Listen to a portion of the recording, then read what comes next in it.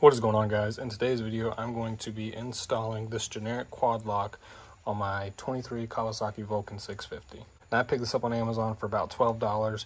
I was going to get an actual quad lock, and I kept seeing this pop up. It had a bunch of good reviews, and also read that you can use all the quad lock attachments for this. It's built just like it.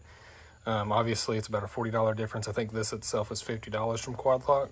So I figured, why not give it a try for $10? So what it came with is the actual connector that goes on the bike. It has 3 bushings total, one inside, 2 different ones, an Allen key.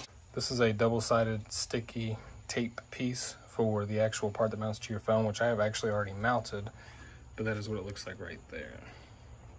So I'm going to figure out which bushing size this is, get it installed on my bike, and then I will have a separate video. When I do post it, I'll put it in the description of riding with this. And then we're also going to order the vibration dampener to put on this and see if what everyone says is true about the parts being universal to quad locks.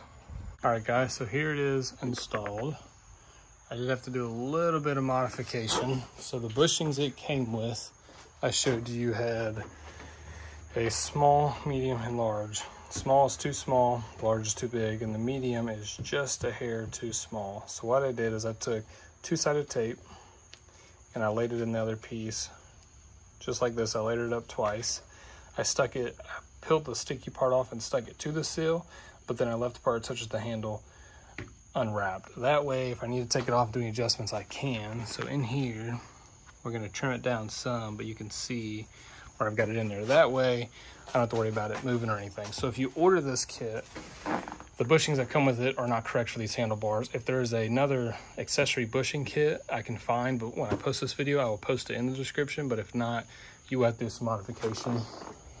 But it's still as simple and cheaper if you have to buy a roll of this to do this. It works perfectly. I took it down the road. I had no problems. Went on a few mile drive. Everything is sitting perfect. Obviously, it could change over time, but I will post a review video of a second view with a phone on the mount and a camera on me, and another video. When that is posted, it will be in the description. And then I will also post another video of me adding the vibration dampener that quad lock makes to this to see if it is as compatible as everyone says it is.